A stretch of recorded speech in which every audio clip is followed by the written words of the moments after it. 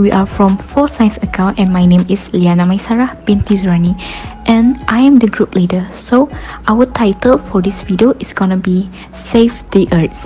So let's start this video with what is the definition of Save the Earth.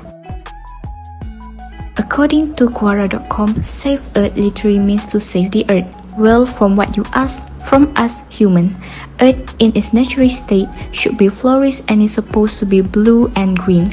The forest should be abundant and the water should be clean and ample too.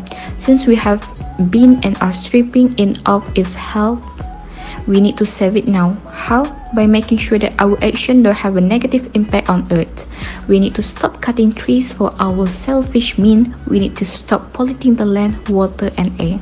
Well, how to save Earth is another topic in itself for now. Let's us just stop say that the meaning of Earth is to stop poisoning it intentionally or unintentionally. For the next part, we will see ways that we all can do to save the Earth. Hello everyone, my name is Nazanin Arisa from Class 4SA and I'll be sharing you guys my way of thinking on how to save the planet Earth. We can try with using single-use plastic drink bottles in order to save the Earth. Avoiding buying single-use plastic water bottles is as simple as carrying your own reusable bottles.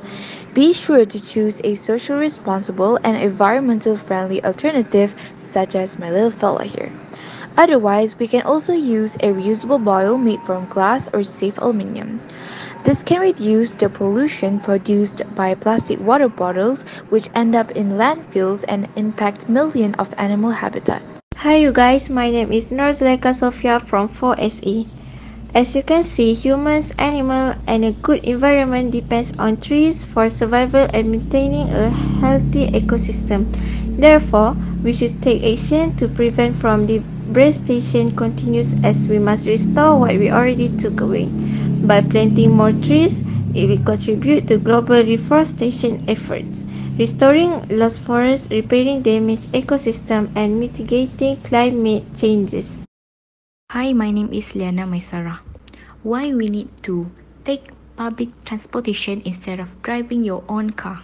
Public transportation can convey many more people in much less space than individual automobiles, which help to keep traffic congestion lower, which in turn reduces air pollution from idling vehicles and help riders avoid the stress that come from daily driving in highly congested area.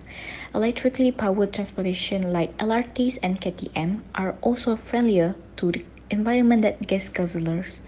Other than that, taking public transit will save you up to 4 times the amount you will spend driving on your own vehicle. That's all for our video. I hope you guys enjoy it and see you soon. Bye.